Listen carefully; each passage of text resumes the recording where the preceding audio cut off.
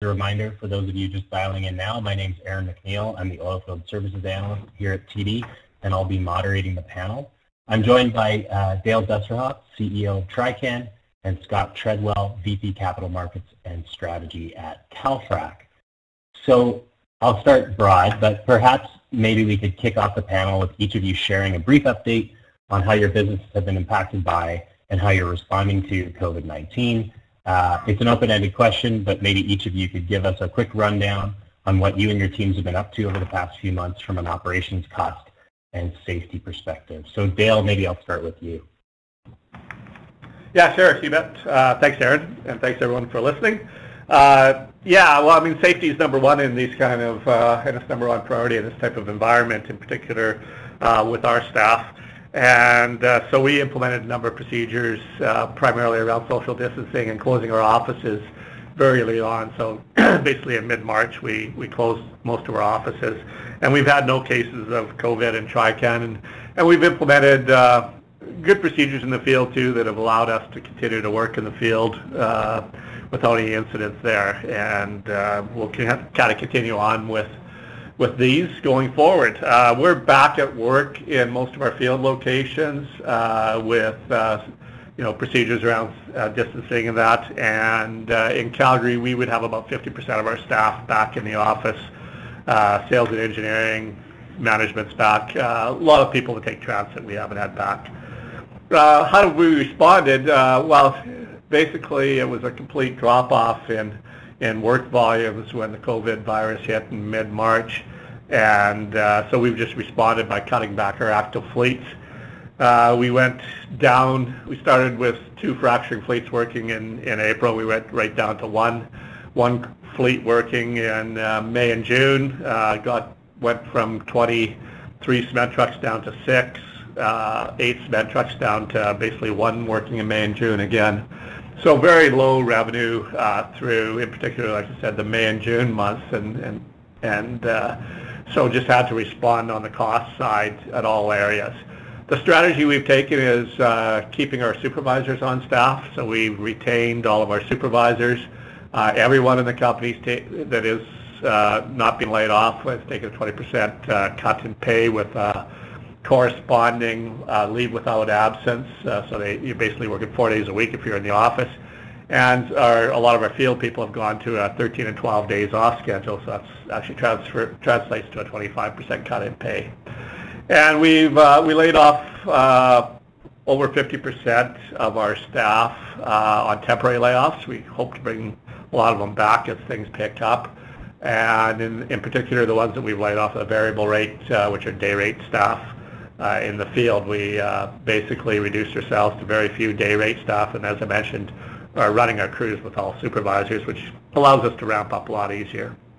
On the equipment side, I talked about what we got down to. We're now back to running 3 fracturing crews through Q3. Going to end up at 10 to 12 cement trucks in that time frame, and roughly 3 to 4 coil units. And our view, our forward scope on work is that we've got pretty good line of sight to keeping that equipment busy. And the key to right now is running at high utilization and keeping your costs low. And so we believe we can keep high utilization on that amount of equipment. And then we've basically parked all the other equipment. From a spending standpoint, we keep our equipment up because we can and we will. And so we've been spending on our active equipment. But anything that we park is being parked whole, and we're not scavenging it. So little cost to bring it back, but there might be some minor repairs in that we'll fix when we do bring it back. And so the repair and maintenance spending is really just on the active equipment right now. And then all discretionary costs cut right down to as low as possible. And so it's really been about cutting our costs to match this big reduction in revenue, and now making sure we keep our costs low, and in particular our fixed costs low in the second half, and getting as high utilization as possible. Got it. Same question. Over to you. Yeah, thanks, Aaron, and well, thanks to TD for hosting and inviting us. It's always nice to chat. Really, there's not much to add to what Dale said. I think he kind of covered all of the salient points. I think for us there was a slight difference between the U.S. and Canada. I think in the U.S. the change was actually quite abrupt in terms of the slowdown. Canada programs really ran through most of the end of March, and then breakup programs got delayed once you got into April. From the overhead side, most of the reductions were made, because of lower volumes in accounting or HR or IT. We have looked at the structure of the company, and I think what we can sort of say going forward is that between structural changes and our ERP implementation, we probably won't need to add fixed costs at the same rate we would have the last time we came out of a downturn. In terms of engaging with people, I think Dale kind of hit the nail on the head. We have to be sensitive to the people that work for us, to their needs. Childcare is a big one. Before you kind of got to the end of June, people who worked, had childcare options, or their kids were in school, and as that changed, we obviously had to be cognizant of that impact. Dale mentioned transit, that's another one. And there are some people who just didn't feel completely comfortable coming back, and so technology was a great enabler for us to engage with everybody and make sure that they could do their job efficiently and effectively without any undue stress. The other side of safety is probably in the field, and like Dale, we've really focused on the supervisory side of it. I think one of the big hallmarks for us has always been the safety and service quality, and actually in Q2 we did a project that was supposed to be 28 days, did it in 20 with less than 1% NPT and no recordables, and that's proof that that concentrating on the high-end supervisory talent really does pay off. Obviously when things pick up, that'll seed a whole bunch of crews as we grow again, but it's great to have that high-quality staff in the shop today. Scott, I'm going to stick with you. Energy sector downturns typically result in supply attrition of oil field equipment, including pressure pumping assets. So if I look at your fleet, and then maybe more broadly in the industry, obviously you guys have a bit of a different view being in Canada, US, and internationally. What are you seeing in terms of permanent, supply reductions across your various, operating geographies? Yeah, I think in the U.S. it's probably a bit more pronounced. You've certainly seen a couple of the leading players there either make very specific quantitative announcements about the level of reductions. In the case of Schlumberger, it's essentially retiring a whole bunch of equipment and then only using half of what's left. Halliburton essentially parking anything that's not a Q10 pump and then kind of replacing it based on economics.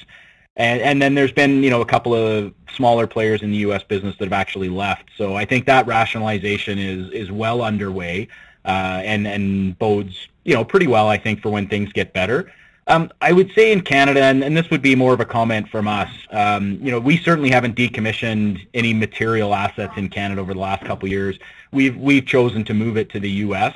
It does provide maybe a little more optionality in a bigger market. And then, certainly in Canada, for us, we've got a very high level of standardization and consistency in our business. So 95% of our active pumps in Canada today are the same configuration. They're the cat-on-cat configuration. We call them 2,500 horsepower. They actually have a 2,700 horsepower fluid pump on them. And so it's a very high-spec fleet that, you can, to Dale's point, park and reactivate at almost no cost as you go forward. So in Canada, I don't think there's much legacy equipment on our side that we would be concerned about. In the U.S., there probably are some lower spec pumps, and I think we'll address that as we sort of see where the U.S. business plays out over the years to come. But from a broad perspective, I think the U.S. has definitely been the more active in terms of retirement, but that's probably because it had a lower average quality fleet than Canada did. And Dale, I can appreciate that some of your answer might be the same. So maybe you could just quickly touch on if there's any differences or anything you could add to Scott's answer, and then we could probably move to the next question, and that would be Canada's always been more about liquids rich and gas plays versus oil, and so could you perhaps also share some anecdotes of conversations you're having with these types of customers, if any, and are you seeing any opportunities to deploy, if they're seeing any opportunities to deploy capital in the back half of this year, or is it still too early to tell? Right. So on the equipment side, we did all of our attritioning last year, not all of it, but basically we attritioned out all our older 13 to 16-year-old pumps, which were 2250s at that point in time, and sold them for about $160 a horsepower, which is higher than what we trade for today on a per horsepower basis if you take the cementing business and everything out. So it's a decent price in the context of things. And so what we have left is we have about 345,000 horsepower. That's 2750s or 3,000 horse. So those are kind of premium heavy-duty pumps. And then we would have about 240,000 of 2,500 pumps, which is similar to what Scott is talking about. So 2,500 motors and a little bit bigger fluid ends on them. So that would be what we have left in our fleet. It's all workable right now. The oldest is kind of 8 to 10 years old range, and so no real plans to attrition it out. Although if we found another market for it to kind of help tighten up the Canadian market, we would. And the fleet that's going to be the most active in Q3 is our biofuel fleet. We have almost 150,000, 145,000 horsepower of biofuel, so three to four crews of biofuels, which are natural gas and diesel powered units. These units are kind of the latest, greatest. The fuel consumption is pretty significant on them, and so our emission reduction is significant. So we've been investing quite a bit over the last couple of years in these fleets, and they're the strongest in demand going forward. And all the equipment we're going to run in Q3 here will be biofuels. And then a lot of that equipment is also outfitted with idle reduction technology, which it also allows us to reduce our emissions, which our clients like and we want to do. And so that idle reduction technology is basically stop-start technology. The motors don't run while they're idling, and that's the stuff that's in the highest demand here for the next little while. And then in response to what we're seeing in the market, the price of gas is probably double what most of our clients have forecasted it would be this summer, and certainly much higher than last year. And with condensate tracking WTI and the differential on condensate being very low, the read I get talking to our clients is that liquids-rich gas plays are economical in terms of cash flow, and so they're positive cash flow plays. There's a few clients that are keeping their programs intact and spending money on these plays in the second half. No one's really increased yet, but I would say the majority of our clients are still they're cash flow positive, but they're not willing to start drilling yet until they get just more assuredness that what we see is going to stay. A lot of them are, they're going through banking redeterminations, and so they're watching their credit facilities. But mainly they just want to see if there's some stability. We've got a second wave of COVID running through. Our crude price is going to hold, which translates to condensate prices. Our natural gas price is going to hold. Or are they going to increase during the winter, which a lot of our clients believe. And so there's a level of optimism. There's quite a few more inquiries than we would have had a month ago with customers looking at doing work. But at the moment, I wouldn't say anyone's starting to schedule stuff into the board until possibly September. There's a few clients that are maybe looking at September additions to their programs. Scott, anything there to add on the natural gas liquids clients or just on your client mix in general? Yeah, maybe a little bit. I would say, we'd characterize some of the conversations as being fueled by curiosity. I think in the early days of the oil correction, there was a view that dry gas could be a huge beneficiary, but you've seen the backup of LNG into North America, and so that's kind of gone away. But there was certainly some curiosity around looking at some of the drier gas plays, or what could you do with condensate. We've got a proprietary process on using that in fracturing fluids, and so there's lots you can do there. But I would say it was more curiosity and tire kicking. I'd echo Dale's points that there wasn't a lot of stuff getting booked.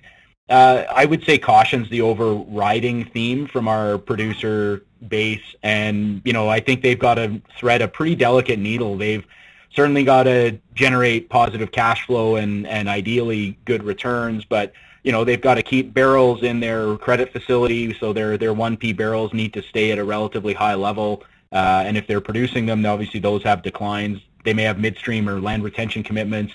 And so I think there's some competing drivers in their capital budgeting decisions. And I would say, I would echo Dale's comments that as you get into September, there seems to be more discussion around what the last part of the year looks like, maybe setting up for some producers to have a good start to 2021. But it's kind of weeks and months away at this point more than anything else. Obviously, between the two of you and focusing on the Canadian market, you two command a sizable market share collectively. On that same vein, pressure pumping's been oversupplied for quite some time, and I know each of you focused on controlling costs over the last several years. But can you maybe comment as you start to have those conversations with your customers? Comment on the current pricing environment, what it's like, and my assumption is there's not a whole lot to give on that end, but as you try to balance both maintaining rational business fundamentals and customer base that's equally distressed, I guess what's your overarching strategy as you engage with those customers? And maybe Scott, I'll start with you. Yeah, I think it might be a stretch to say that our customers are as distressed as the service space. I think you mentioned it, that we've got customers that are making cash flow at the wellhead, and there's some pricing out there today that is indicative of essentially little to no field margin and a negative EBITDA and a more negative operating cash flow. So I think the balance is firmly with the producers. That doesn't mean that we don't understand how their business has changed, but I think the reality is they have and continue to benefit from where pricing is today. And it's times, I guess, like this, the distress times, that you need to walk the walk. We've seen irrational pricing in the past in all the markets we operate in, and a lot of times it's due to pumper-specific utilization issues, whether that's losing a client or losing specific programs. There'll be a response, and that continues and probably will always continue. I would say there isn't the level of panic in Canada that you see in some of the U.S. basins, where guys have gone to essentially zero spreads working in some of their bigger basins, and so obviously that does ferment a bit of panic. We do believe the pricing should be better in Canada because of the structural consolidated nature of the business. Most of the U.S. players, they've got an okay customer list, and they tend to stick to their knitting in that regard. And there may be some changes with those guys. We talked about the capital rationality that's come into some of the North American pressure pumping. Maybe a little too early to tell how that impacts Canada, but certainly I would say we're probably a little more optimistic about how pricing trends in Canada, certainly from the supply side, and then really it's now just about to your point, we've fixed the cost side as best we can, and you just have to wait for utilization to get better. And you're right, there's no way to incentivize utilization in this kind of market, because you've got people to pay and you've got cost to bear, and there's just no fat left in the system. Dale, maybe I'll get you to touch on that as well quickly, and obviously I know the answer might be a bit repetitive. So maybe you could also answer, the balance sheet's in pretty good shape. So you're also working on preserving liquidity and financial flexibility, but maybe you could tell us how you're thinking about capital allocation in a recovery scenario as well. Yeah, right, yeah. So I mean, I kind of alluded to it earlier, there's kind of two things that drive profitability in this environment. One is keep the utilization as high as possible, and the other is keep your costs as low, in particular fixed costs as low as possible. And if you can do that, you can eke out a little bit of positive cash. From a utilization standpoint, we're pretty focused on, there's two things. One is crew utilization in a month.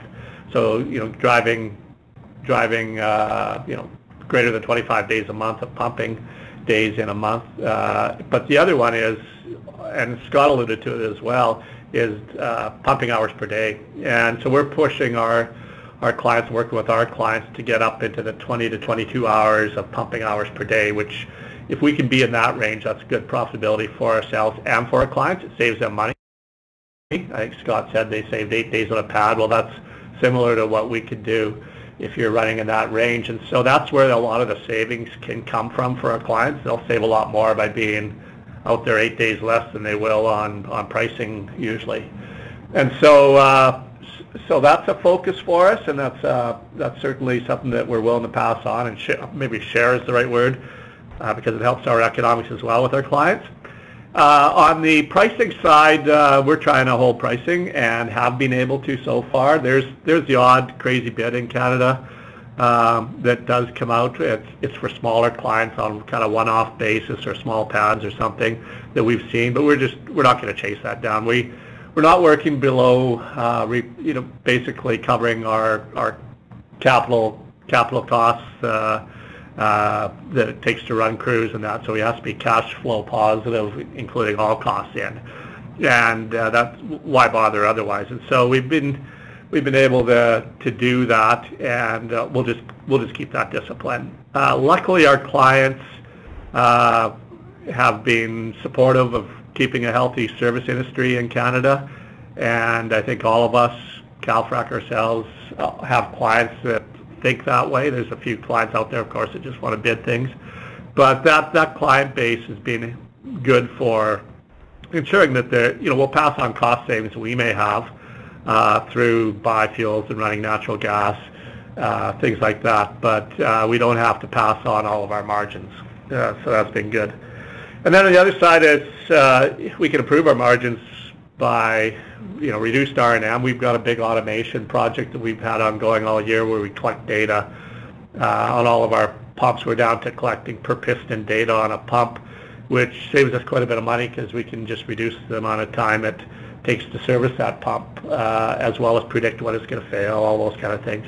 And so that's reduced costs for us, and those have been cost savings that we've been able to keep. And so that's something that's a big focus for us. Reducing people on location through automation is another area where we've had some success. And so the moral of the story is we can save our clients some money without having to give up all our margin. And as long as we're able to do that, it hasn't been as bad in Canada, I'm seeing, than in what it was maybe in previous cycles, probably because we're as low as we can go. And on the balance sheet side of it, yeah, we do have a good balance sheet. We're pretty conscious of not wrecking it, and so everything that we look at has kind of two aspects to it. It has to strategically fit with us, and it has to be the right price, of course, and the right price is not paying a whole bunch more than what we're trading at. If we got to pay 3 times the dollars per horsepower of what we're trading at, we're better off buying our own shares, and that's been our strategy for a number of years. Been very disciplined in that approach and looked at a lot of things, but always kind of back off. And so strategically, I mean, consolidation would be good for our industry, but it's difficult to do in a 5-competitor industry, and we're not going to stress our balance sheet to do anything, so that always makes it difficult as well. And from a dollar standpoint, we'll look at everything, kind of compare it to the buyback, and see what makes sense.